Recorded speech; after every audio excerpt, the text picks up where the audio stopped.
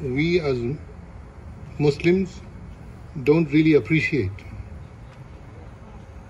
The only time we will appreciate this is when our eyes will shut. I was just saying before the first Jummah that all the people in the world who passed by, all those rich people, rich kuffar, Qarun, Haman, Shaddad, Firaun, all the people you can think of who had vast amounts of wealth and who passed by. In today's term, they would have been multi-billionaires, because now we don't say about millionaires. Now America is about billionaires. So these multi-billionaires, I ask, see these young guys, they know. The guy who makes the car, the automatic car, what's he called? Tesla. What's his name? Elon Musk. Elon Musk. They say he's the richest man on the earth. So everybody wants to be like him, including me, because who doesn't like money? Everybody likes money. And especially when you live in a capitalist country like the US, everybody wants to have money.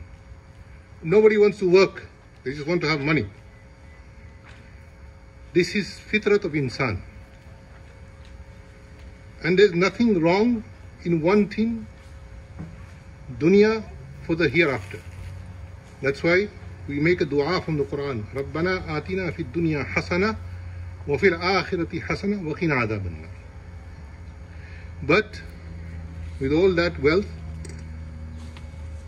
may Allah guide him and all those who are alive, may Allah guide them. With all this wealth, they will not be able to buy the hereafter.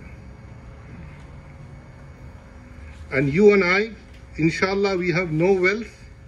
We don't have huge bank balances. But if we go with La ilaha illallah Muhammadur Rasulullah, then that subhanallah we will say now. Say subhanallah. That subhanallah we will say now is worth more than million trillions of Elon Musk. Allah. Don't ever think that Allah has not blessed you. Allah has blessed you with iman. إن الذين آمنوا وعملوا الصالحات كانت لهم جنات الفردوس نزلا. You know what Jannah is? You know what the Jannah is? Nabi Kareem sallallahu alayhi wa sallam says, ما لا عين رأت ولا أذن سمعت ولا خطر على قلب بشر. The eye has not seen, the ears have not heard of, the heart has not thought of. It doesn't come. We see this, these trees and this, and we find, alhamdulillah, that we enjoy it. Even though we have to pray Jummah outside, but we enjoy it. Why? Because of the greenery and that. Imagine what will Jannah be. Nabi Kareem sallallahu alaihi wasallam says that a horse in Jannah, an Arabic horse, if it runs round the shade of a tree for 100 years, it cannot finish. That is Jannah. Ibrahim alayhi salam said, tell your ummah to say subhanallah, that is a tree of Jannah. Say to them, alhamdulillah, that is a tree of Jannah. Say Allahu Akbar, that is a tree of Jannah. Now it's up to you how much trees you want. It's up to us. Allah Tabarak wa Ta'ala says that regarding the kuffar, the ayat,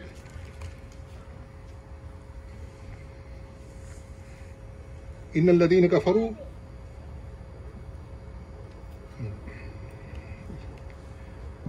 that Allah Tabarak wa Ta'ala says about the kuffar, that when they will be on the day of judgment, إن الذين كفروا وماتوا وهم كفار فلن يقبل من أحدهم ملء الأرض ذهبا ولو افتدى به أولئك لهم عذاب أليم وما لهم من ناصرين. Those who disbelieved. Now I said something before the first Jummah, that my brothers, we have to be careful of our children. That today I read something which is a little worrisome. That in America by the year 2033, 50% of Americans will not believe in God at all. This is something to be scared of. Because our children are also born here. They grow up here. Most probably they will live all their life here. And we came from back home. Alhamdulillah, whatever our parents did for us, at least they kept us in Iman. They did enough that we are here, sitting here in this day, and we are doing Salah. Now we have to do more than that, because our challenge is more than theirs. Because our children are attacked from every side. Sometimes we dislike something.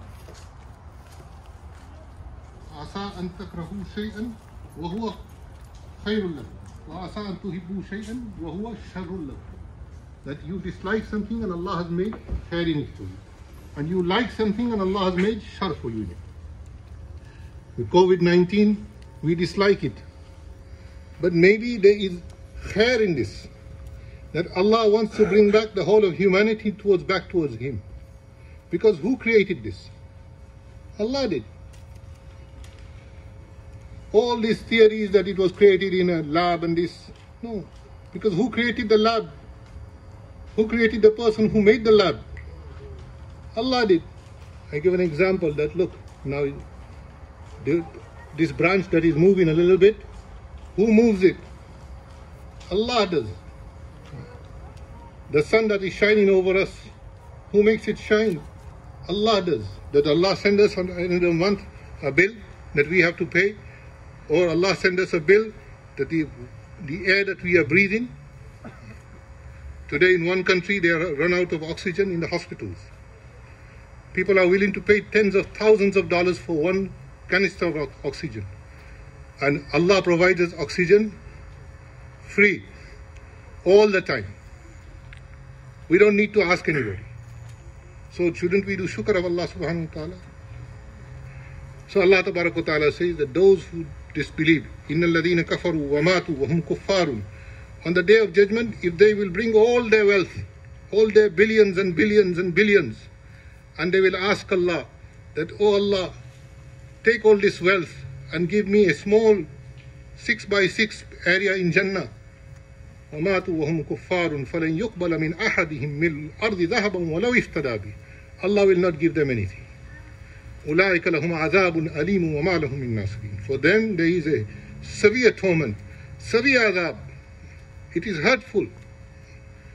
كُلَّمَا نَضِجَتْ جُلُودُهُمْ بَدَّلْنَاهُمْ جُلُودًا غَيْرَهَا لِيَذُوقُوا الْعَذَابَ. When their body will burn, the skin will burn off their body, Allah will change the skin again, and then He will reburn it again, and this will keep happening. Because in this world, when we are hurt, the mass of our body is skin. If it penetrates the skin, and if we live, then okay.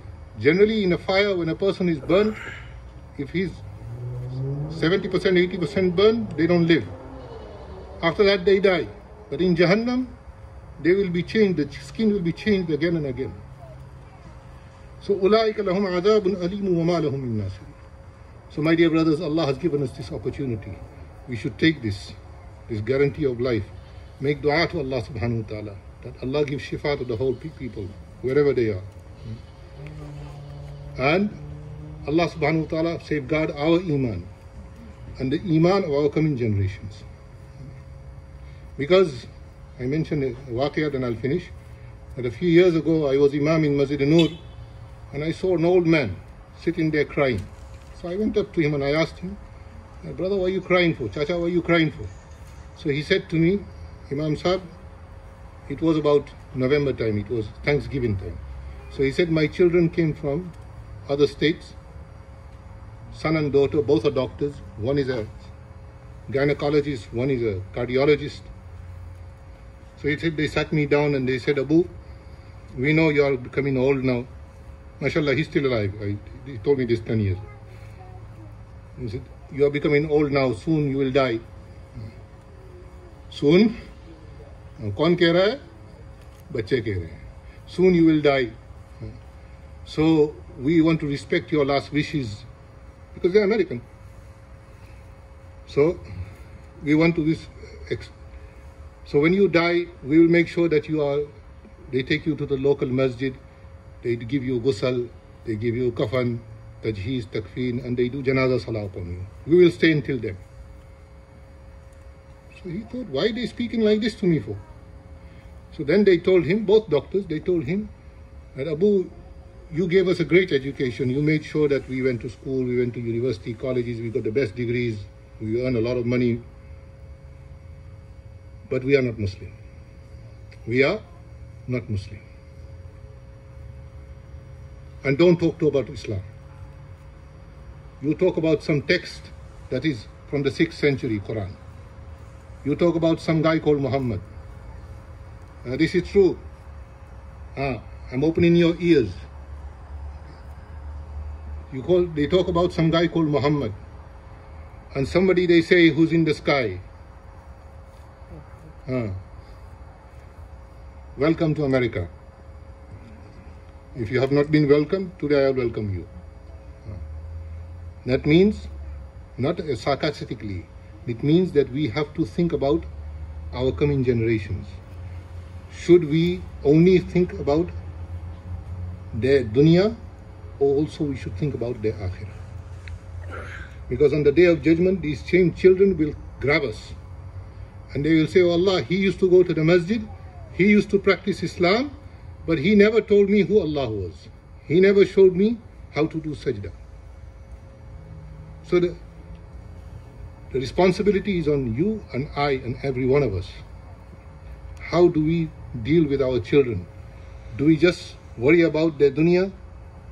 How many of us today worried about our children that did my son or daughter wake up for Fajr Salah? Did they do Fajr Salah?